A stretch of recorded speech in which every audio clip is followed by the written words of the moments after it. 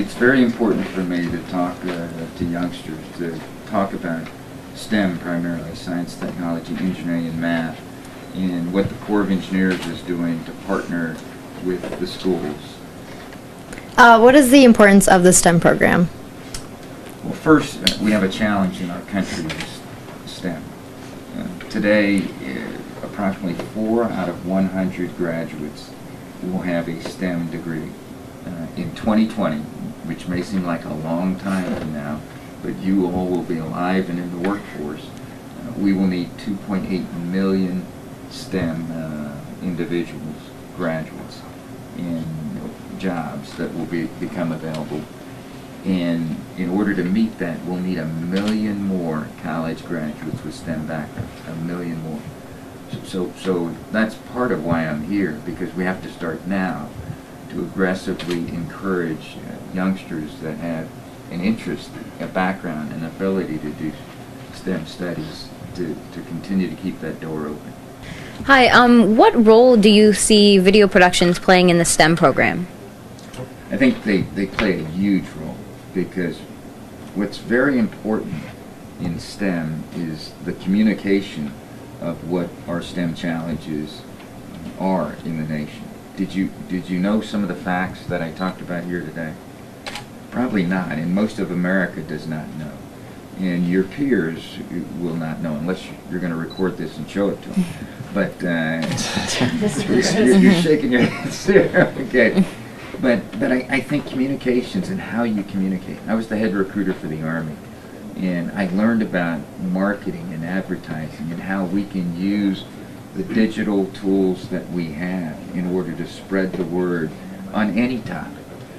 What should a student do to have a successful career as an engineer? Well, first, I'd say to be successful in anything in life, in my view, you have to have passion. In order to get through a STEM program, it takes hard work and studies, and you can't be distracted while you're going into college with partying or social life. Not that you have to be, asocial. You want to have fun, but you want to focus on your schoolwork, because it's going to take great discipline just to do the homework. You really won't be able to fake it. So you either have the answer or you don't. And you did the problem sets or you didn't. So hard work, and that's the kind of discipline you learn, I think, in high school. What are some of the biggest challenges you've had as an engineer? I would say that as I've become more senior in government and in the military, some of the types of challenges that we've had to wrestle with in our engineering effort are somewhat unique in the military. I was responsible for $18 billion worth of reconstruction efforts in Iraq, for example.